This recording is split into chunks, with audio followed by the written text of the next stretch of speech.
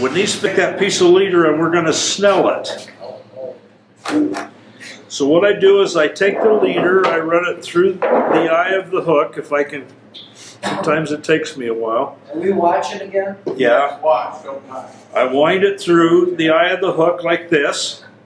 Then I grab it at the back of the hook and hold it up against the hook, and I just bring this piece up to the front and I wrap 3, 4, 5, 6 times, and then I bring it through that loop that I made by when I turned that back. So I run it through there.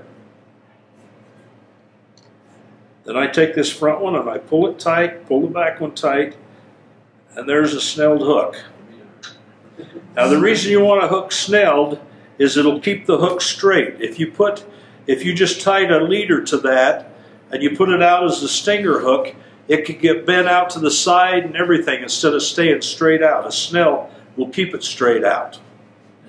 Now on the fly that I'm going to show you, if you want to use different size hooks at different times, then you won't even make a snelled hook. You'll just take a piece of braided, 20-pound braided spinning line, and you'll just make a loop and hang it out the back of the fly, and then you just run it through the eye of your hook and then run the hook on, and you got whatever size hook you want back there. So anyway, the first thing we'll do is we'll do that. Then the next thing, we'll take the 2461, take the barb off. That's your black hook. That's a size 2. I make these in 2s, 1s, and 1/0. Okay, now I'm going to take some, this is gel spun thread. I'm going to start right at the front, and I'm going to wind all the way back to the point. The point, not the barb. Remember, the point. We're working with the point of the hook now. Okay. Then I'm going to take a little super glue and put on there because I don't like the slipperiness of gel spun thread. I want to make sure this fly stays the way I put it.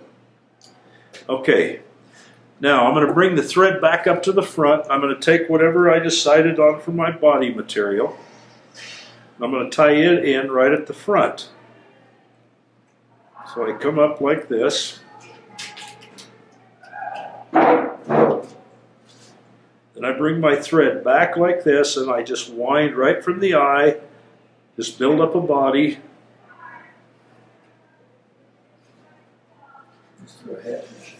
And I stop at the point. That body stops at the point.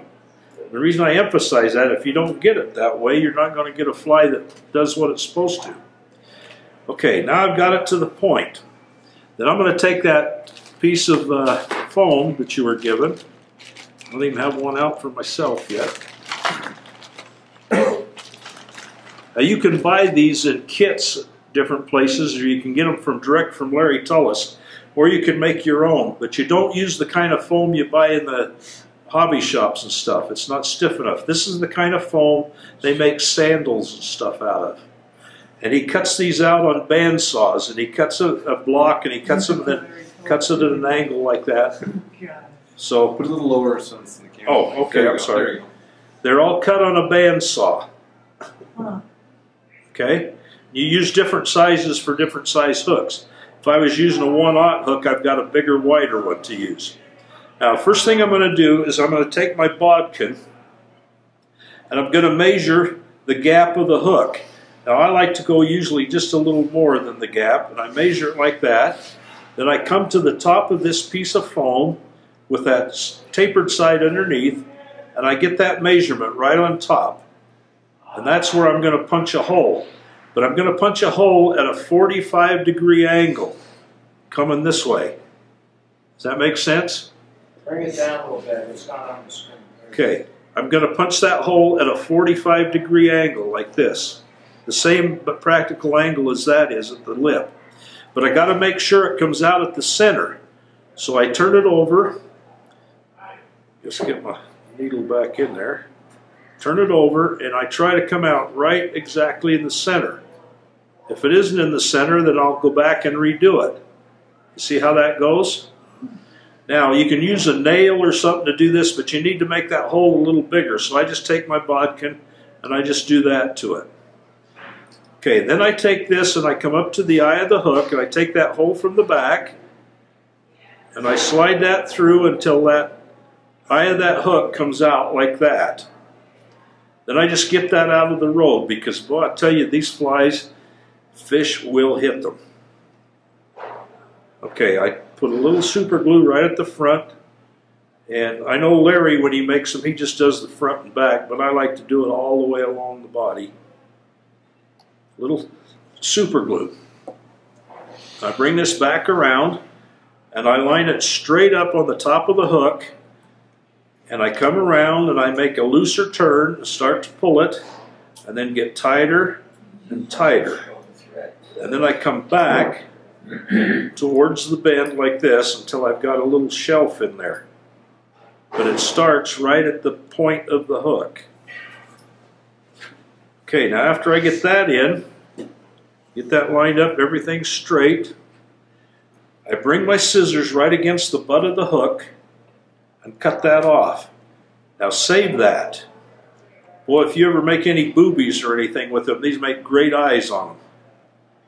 Okay, so the next thing I do is I take my scissors and I take this piece of foam and I push down on it like this, and I cut a little groove in it like that.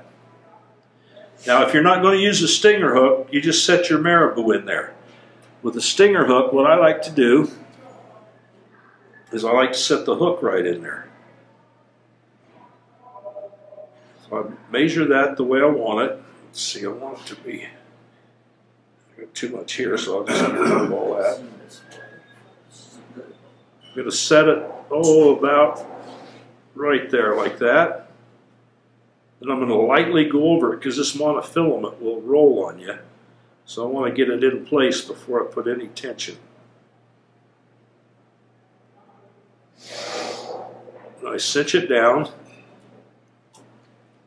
And then I take this front part and I loop it. Bring that over the top. Just slide that through till I've got it wrapped down going two ways. What if you wrap that around when you tighten it in, then loop it? Does that make it more secure? I doubt it. Okay. Now the next thing I'm going to do is take some of the marabou, and it's so hard to find decent marabou, but I got some here that'll work. I've got the best black and olive and brown marabou you can buy, but I bought pounds of it at a time when I could get it. I've got strung marabou that's this long with big long fibers on it. Well, you try to buy that kind of stuff anymore and you can't find it anyplace. Now I want this marabou to be about the length of the fly, so I cut it off. And then because I got so much stuff going back there, I take the butts of this marabou and I pull out all of this fuzz. So I don't want it to take up so much space. So I get all of this out and I tie it down right. The first one right in the center like that.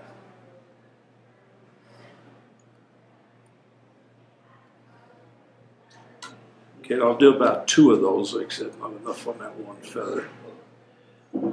So I'll do about 2 of these, and then I'm going to put sparkle on it. Now these flies, if you've got my books, in my second book I've got one of these in there. I got doll eyes and everything on it.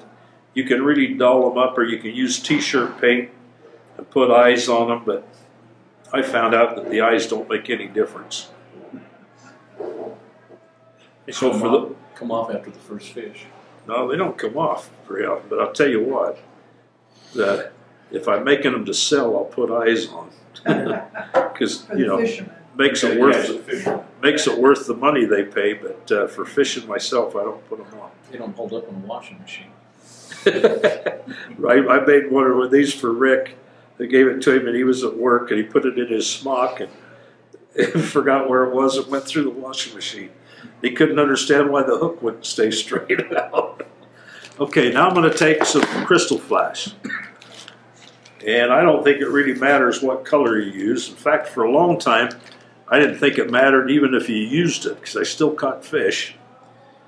But Larry Tullis says he's noticed a difference whether there's flash on there or not, he catches more fish with the flash, so just put a little bit of flash on there. Just catch that right there.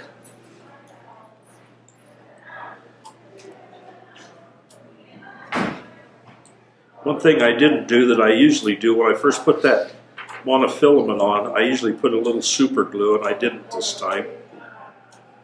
But you should put some super glue right over the top of it just to make it reinforced.